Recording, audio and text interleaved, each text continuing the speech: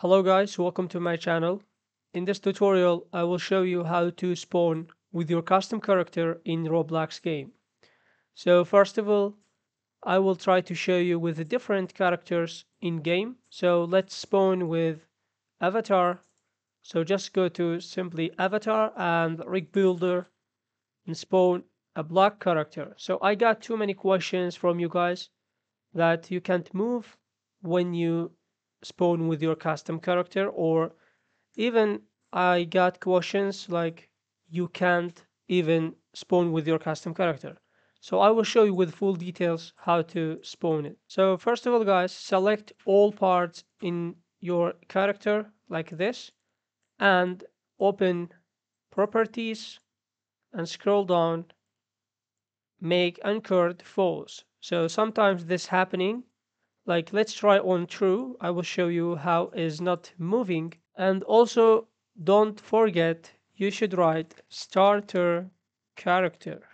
So make sure you just type like this.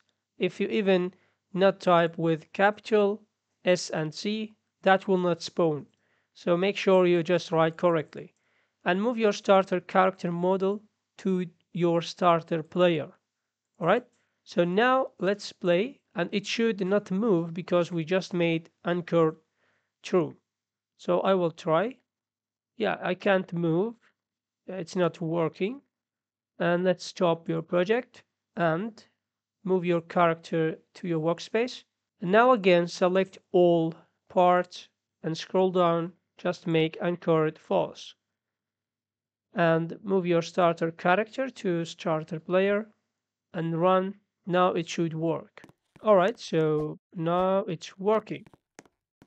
And also let's try another character from toolbox. Sometimes it will be different with normal, and just open your toolbox.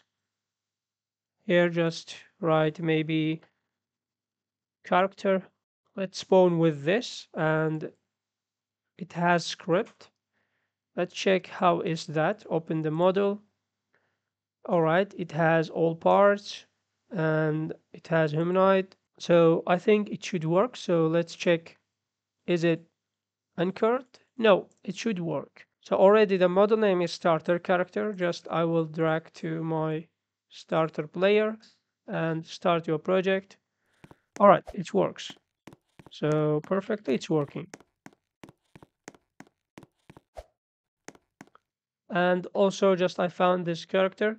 So let's spawn with that. All right, so just select all one and scroll down, make anchored false, and change the model name to starter character and move to your starter player, and let's delete previous one and start your project.